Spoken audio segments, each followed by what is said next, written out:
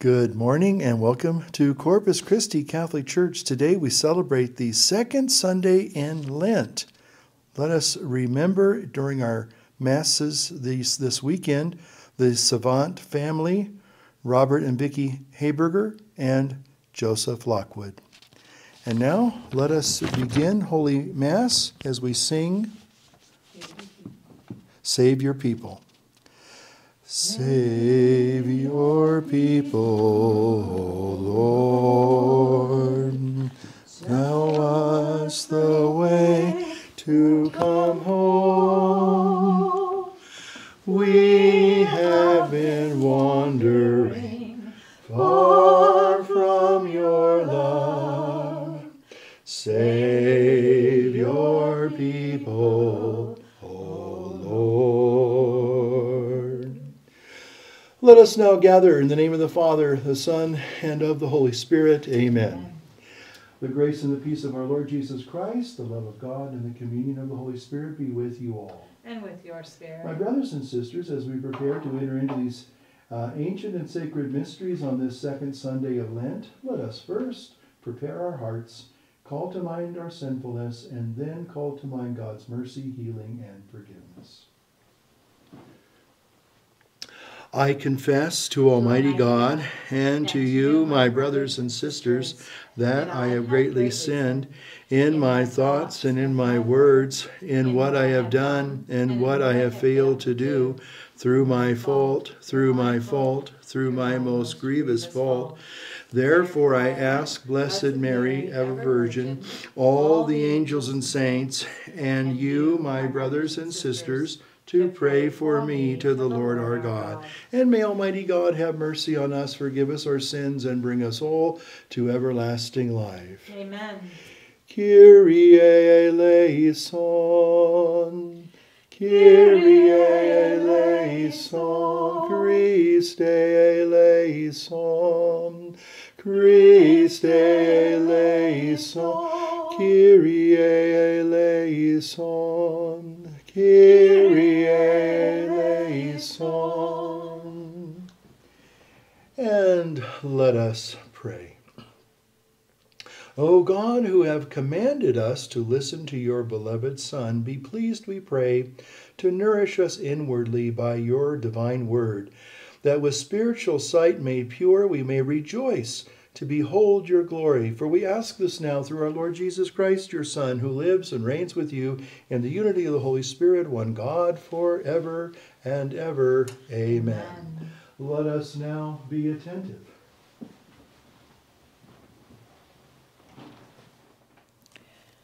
A reading from the book of Genesis. God put Abraham to the test. He called to him, "Abraham." "Here I am," he replied. Then God said, "Take your son, Isaac, your only one whom you love, and go to the land of Moriah. There you shall offer him up as a holocaust on a height that I will point out to you." When they came to the place of which God had told him, Abraham built an altar there and arranged the wood on it. Then he reached out and took the knife to slaughter his son. But the Lord's messenger called to him from heaven, "Abraham, Abraham." "Here I am," he answered. "Do not lay your hand on the boy," said the messenger. "Do not do the least thing to him. I now know how devoted you are to God, since you did not withhold from me your own beloved son." As Abraham looked about, he spied a ram caught by its horns in the thicket. And so he went and took the ram and offered it up as a holocaust in place of his son. Again the Lord's messenger called to Abraham from heaven and said, "I swear by myself, declares the Lord, that because you acted as you did, in not withholding from me your beloved son, I will bless you abundantly, and make your descendants as countless as the stars of the sky and the sands of the seashore. Your descendants shall take possession of the gates of their enemies, and in your descendants all the nations of the earth shall find blessing. All this because you obeyed my command." Verbum Domini. Deo gratia. I will walk before the Lord in the land of the living. I will Walk before the Lord in the land of the living. I believed, even when I said, I am greatly afflicted. Precious in the eyes of the Lord is the death of his faithful ones. I will walk before the Lord in the land of the living. O Lord, I am your servant. I am your servant, the son of your handmaid. You have loosed my bonds. To you will I offer sacrifice of thanksgiving, and I will call upon the name of the Lord. I will walk before the Lord in the land of the living. My vows to the Lord I will pay in the presence of all his people, in the courts of the house of the Lord, in your midst, O Jerusalem. I will walk before the Lord in the land of the living. A reading from the letter of St. Paul to the Romans. Brothers and sisters, if God is for us, who can be against us? He who did not spare his own son, but handed him over for us all, how will he not also give us everything else along with him?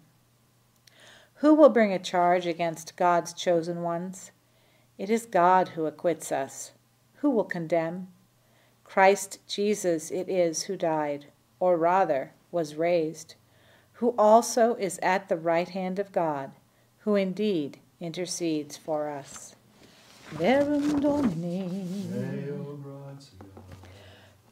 Praise to you, Lord Jesus Christ, King of endless glory. Praise to you, Lord Jesus Christ, King of endless glory. From the shining cloud the Father's voice is heard. This is my beloved Son. Listen to him.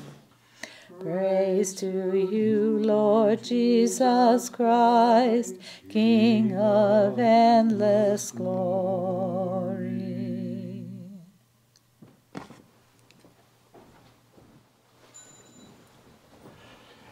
And the Lord be with you. And with your A spirit. reading from the Holy Gospel according to St. Mark. Glory to you, Lord. Jesus took Peter, James, and John and led them up a high mountain apart by themselves. As he was transfigured before them, and his clothes became dazzling white, such as no fuller on earth could bleach them. Then Elijah appeared to them along with Moses, and they were conversing with Jesus. Then Peter said to Jesus in reply, Rabbi, it is good that we are here. Let us make 3 tents, one for you, one for Moses, and one for Elijah. He hardly knew what to say. They were so terrified. Then a cloud came, casting a shadow over them, and from the cloud came a voice, This is my beloved Son, listen to him. Suddenly, looking around, they no longer saw anyone but Jesus alone with them. And as they were coming down from the mountain, he charged them not to relate what they had seen to anyone, except when the Son of Man had risen from the dead. And so they kept the matter to themselves, questioning what rising from the dead meant. The Gospel of the Lord. Praise to you, Lord Jesus Christ. In the name of the Father, the Son, and of the Holy Spirit. Amen. Glory to Jesus Christ, to him forever. Amen.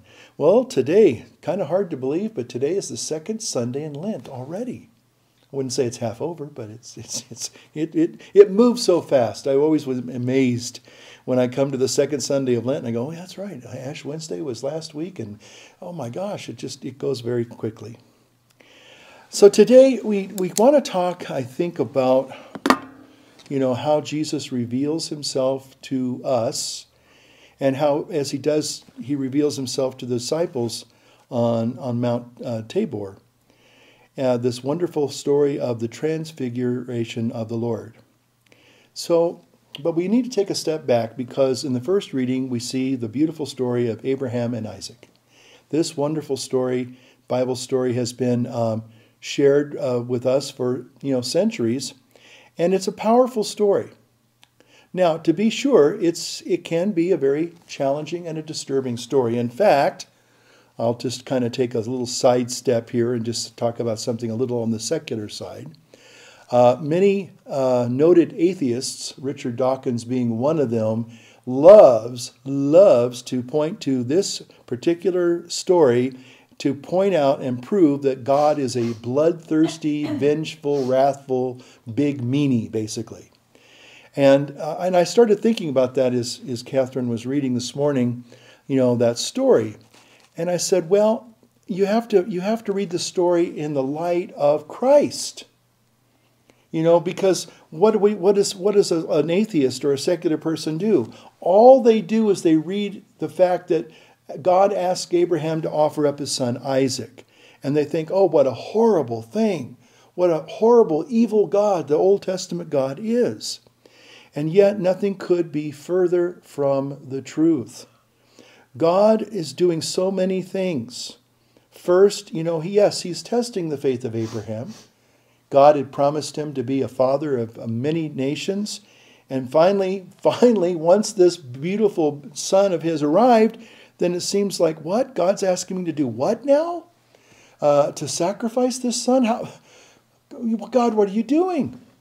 So it requires a great faith on Abraham's part to trust and believe that God only has his good at heart.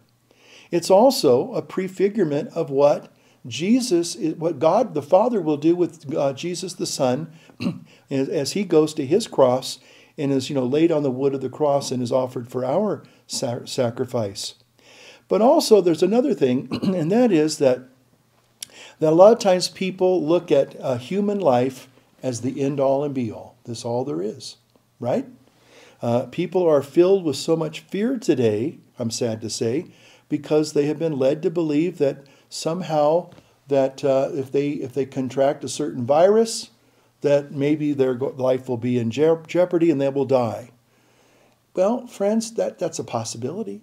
It is a possibility. But the thing is that we're all going to die of something someday. Nobody gets out of this world alive. Now, I'm not telling people to be cavalier about their health or their well-being, far from it.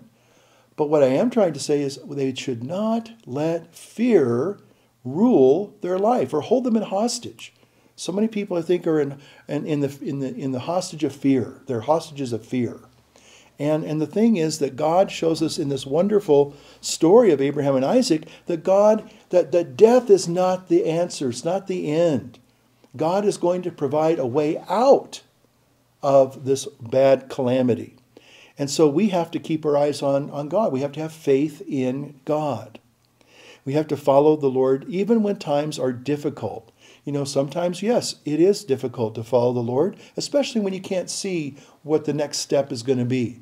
The old saying is, when does the other shoe fall? Well, a lot of us kind of live that way. We kind of live on one reality, but we're kind of hedging our bets to see what happens when the other shoe falls. And again, I think a person of faith doesn't quite do that. They just have a faith that God is going to be there at the very end and see them through to the very end and not abandon them. And that's what we need to look at when we see Abraham and Isaac. God did not abandon Abraham or Isaac. No harm ever was going to come to Isaac, none whatsoever. But God was going to provide the sacrifice, the true sacrifice. And I guess that's maybe another analogy, is that the true sacrifice that God wants is us to follow his son Jesus. And that's what the disciples do today. Peter, James, and John, they go with Jesus up to the mount where Jesus reveals himself to them in a very special and intimate way. But, I have to always get a little bit human on this one here. I like this story. The disciples and Jesus, they didn't have the modern conveyances of buses or cars or motorcycles or what have you. They had to walk everywhere, shoe leather express.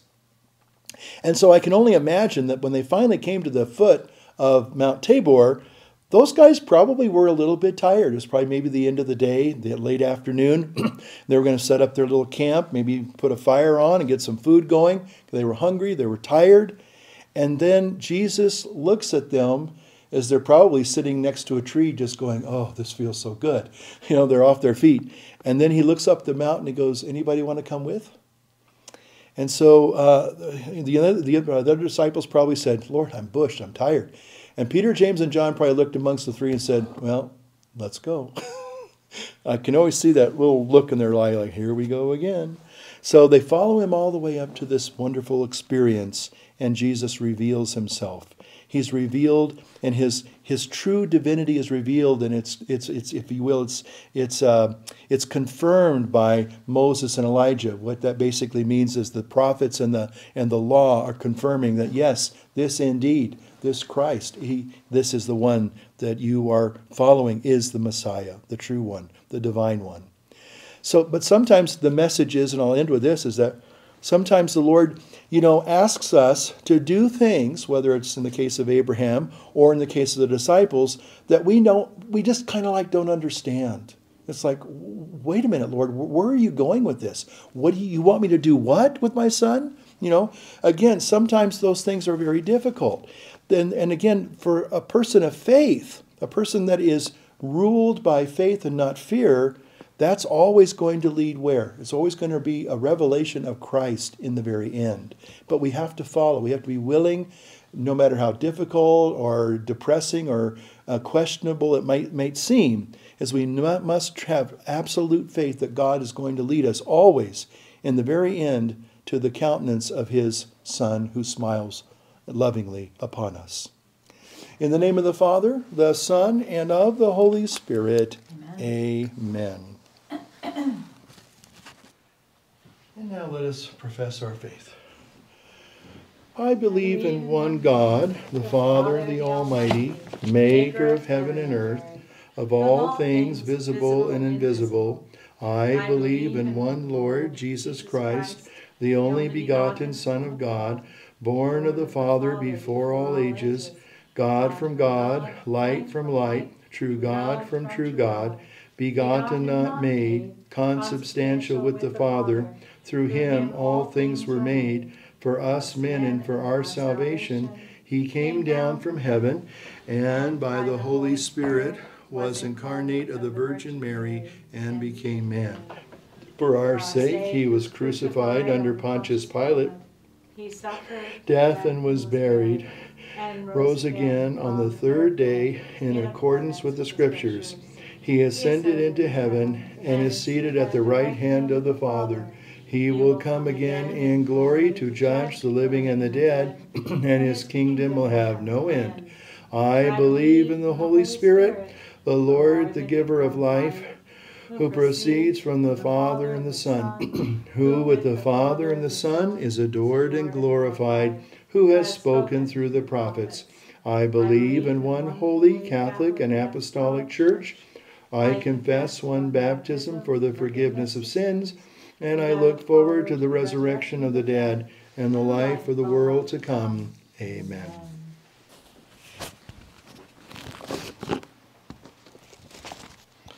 Blessed be God, the giver of salvation, who decreed that mankind should become a new creation in himself when all would be made new. With great confidence, let us now ask him as we say together, Lord, renew us in your spirit. Lord, renew us in your spirit. Lord Jesus, you promised a new heaven and a new earth. Renew us daily through your Holy Spirit that we may enjoy your presence forever in the heavenly Jerusalem. Lord, renew us in your spirit and help us to work with you to make this world alive with your Holy Spirit and to build on earth a city of justice, love, and peace. Lord, renew us in your spirit and free us from all negligence and sloth and give us joy in your gifts of grace. Lord, renew us in your spirit and deliver us from all evil and from slavery to the senses which blinds us to your divine goodness.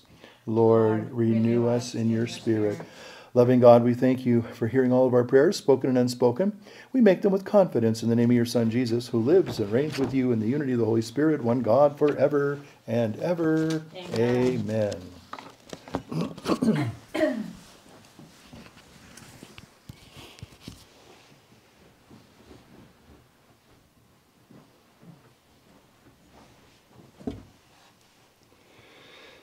And blessed are you, Lord God, of all creation. Through your goodness we have this bread which we offer you, fruit of the earth, work of human hands. It will become for us our bread of life. Blessed be God forever.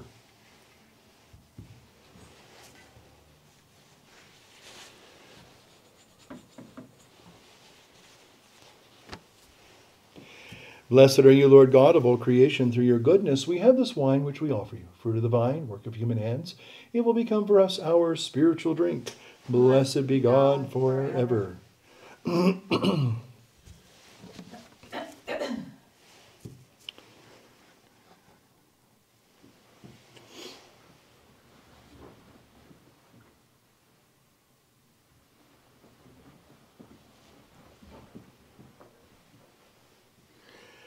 And pray, my brothers and sisters, that my sacrifice and yours may be acceptable to God, the Almighty Father. May the Lord accept the sacrifice at your hands for the praise and glory of his name, for our good and the good of all of his holy church. May the sacrifice, O Lord, we pray, cleanse us of our faults and sanctify your faithful in body and mind for the celebration of the Paschal festivities of through the yet to come through Christ our Lord. Amen. The Lord be with you. And with your spirit. Lift up your hearts. We lift them up to the Lord. And let us give thanks to the Lord our God. It is right and just. It is truly right and just, our duty and our salvation, always and everywhere to give you thanks, Lord, Holy Father, Almighty and eternal God, through Christ our Lord. For after he had told the disciples of his coming death on the holy mountain, he manifested to them his glory, to show, even by the testimony of the law and the prophets, that the passion leads always to the glory of the resurrection. And so now, with powers of heaven, we worship you constantly on earth, and before your majesty without end we acclaim as we sing, Sanctus, Sanctus, Sanctus Dominus Deus Sabaoth, pleni sunt celi a terram, gloria tuam, Hosanna in excelsis, benedictus qui venit in nomine Domini, Hosanna in excelsis.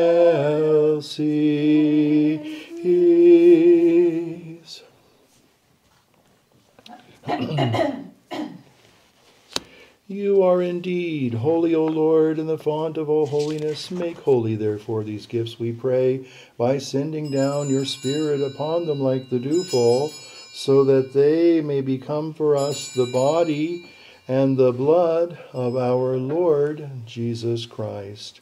For at the time he was betrayed and entered willingly into his passion, he took bread, and giving thanks he broke it and gave it to his disciples, saying, Take this, all of you, and eat of it, for this is my body, which will be given up for you.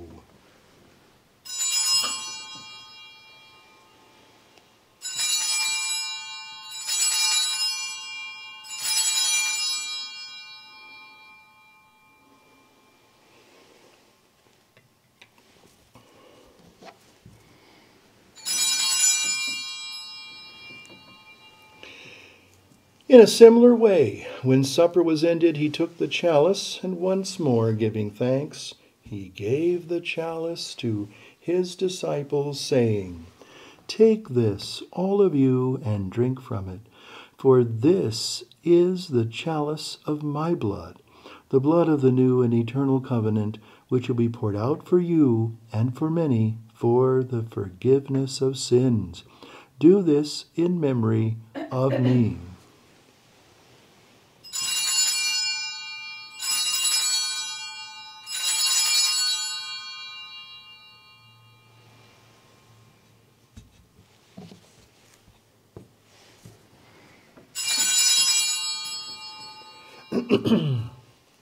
The mystery of faith. We proclaim your death, O Lord, and profess your resurrection until you come again. Therefore, as we celebrate the memorial of his death and resurrection, we offer you, Lord, the bread of life, the chalice of salvation, giving thanks that you have held us worthy to be in your presence and minister to you. Humbly we pray that partaking of the body and the blood of Christ, we may be gathered into one by the Holy Spirit. Remember, Lord, your church spread throughout the world. Bring her to the fullness of charity, together with Francis, our Pope, Jaime Soto, our Bishop, all the clergy, and the entire people of God. Remember also our brothers and sisters who have fallen asleep in the hope of the resurrection, and all who have died in your mercy. Welcome them now into the light of your face. Have mercy on us all, we pray, that with the Blessed Virgin Mary, the Mother of God, Saint Joseph, her spouse most chaste, with the blessed apostles and all the saints who have pleased you throughout the ages, we may merit to be co-heirs to eternal life, and may praise and glorify you through your Son, Jesus Christ. For it is through him, with him, and in him, O God, Almighty Father, in the unity of the Holy Spirit, all glory and honor is yours forever and ever. Amen.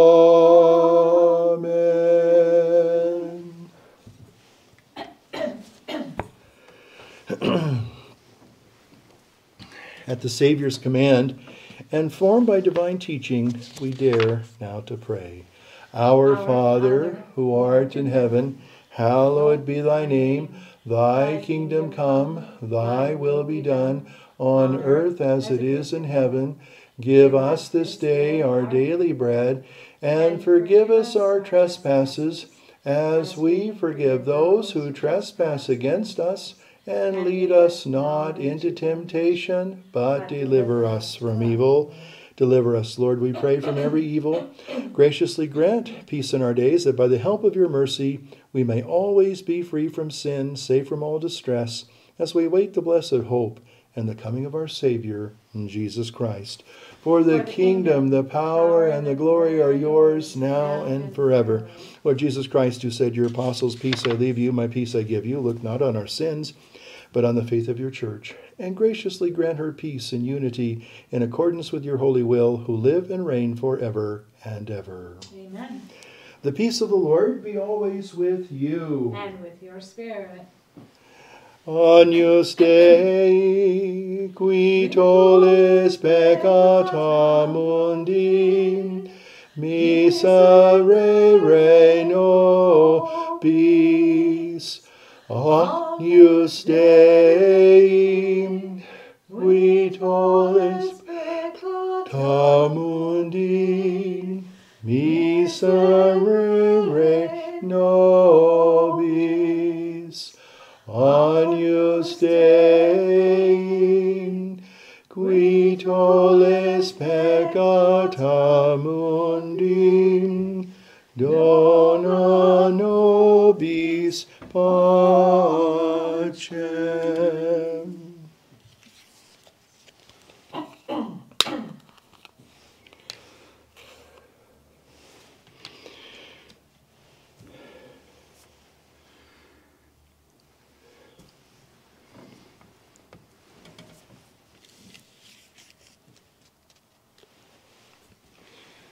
Ecce agnus Dei, ecce qui tollit peccata mundi.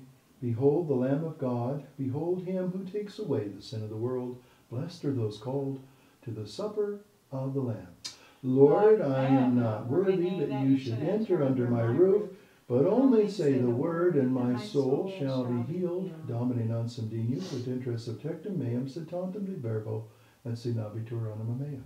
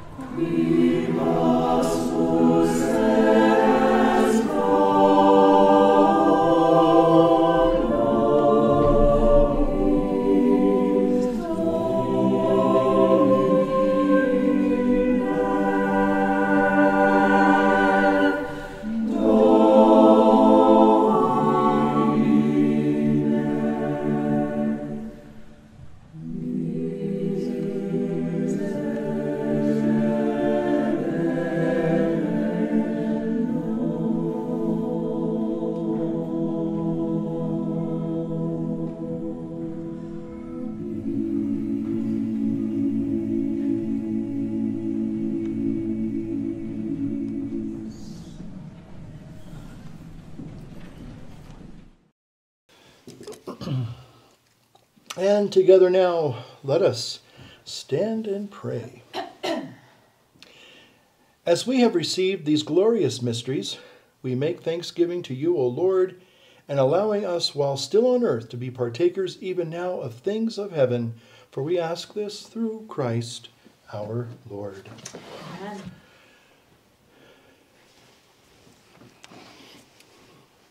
The Lord be with you. And with your spirit. And may Almighty God bless each of you this day, Father, Son, and Holy Spirit. Amen. Our Mass is ended. Let us go in peace. Thanks be to God.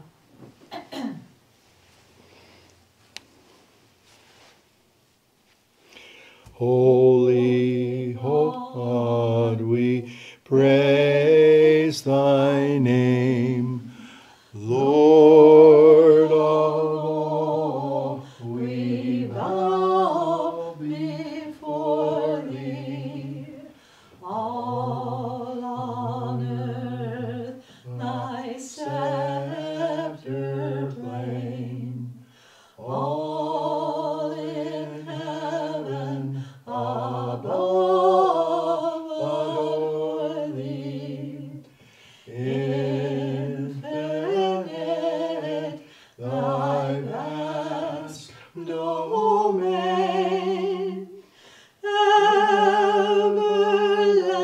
everlasting is thy reign. Infinite thy vast domain,